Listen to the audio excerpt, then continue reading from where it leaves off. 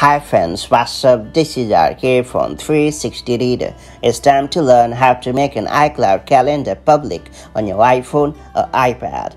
Apple gives you the built-in calendar app on your iPhone and iPad to help you manage your schedule perfectly. When you combine it with your iCloud account, you can even publish and share your calendars with other people like family, friends, and co-workers right from your iPhone. This is great when planning parties, gatherings, vacations, and even conferences. Let me show you how to make an iCloud calendar public on your iPhone or iPad the quick way. Before getting started, make sure you have subscribed our YouTube channel and hit the bell icon so that you won't miss any update from 360 Reader. First and foremost, open the calendar app on your iPhone or iPad and then tap on the calendars button located at the bottom of the screen. Then tap on the info button to the right of the iCloud calendar that you would like to make public. After that, turn on the toggle located right next to public calendar. Then tap on share link to share